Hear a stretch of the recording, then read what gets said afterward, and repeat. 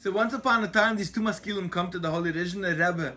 What's the great miracle of Moshe Rabbeinu spreading out his hands with that staff and splitting the sea?